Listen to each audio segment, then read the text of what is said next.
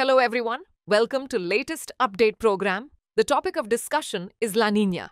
This topic relates to environment section of the UPSC CSE syllabus. Let's see why this is in news. 2025 began and ended with La Niña conditions, which typically lead to cooler global temperatures.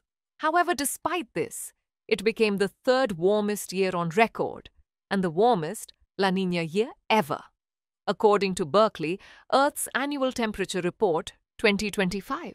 This unexpected temperature spike, despite the cooling influence of La Niña, signifies a concerning trend in global warming, especially in the face of rapidly shifting climate conditions.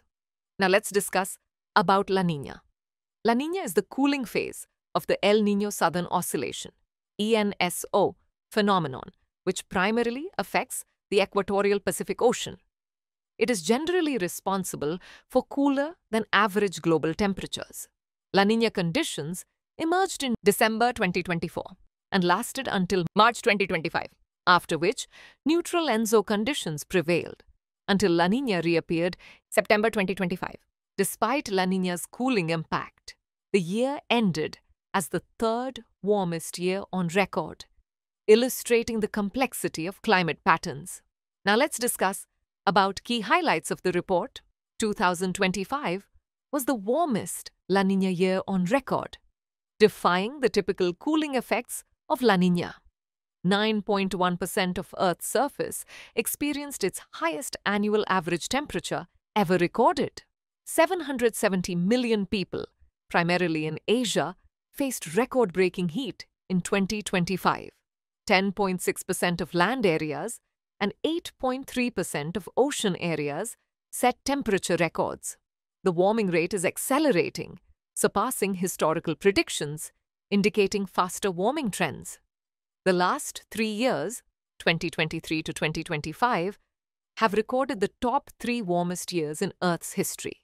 Now it's time to do a practice question. 1. La Niña is characterized by a usually cold ocean temperature in equatorial Indian Ocean, whereas El Niño is characterized by unusually warm ocean temperature in the equatorial Pacific Ocean. 2. El Niño has an adverse effect on the southwest monsoon of India, but La Niña has no effect on monsoon climate. Which of the statements given above are correct? A. 1 only. B.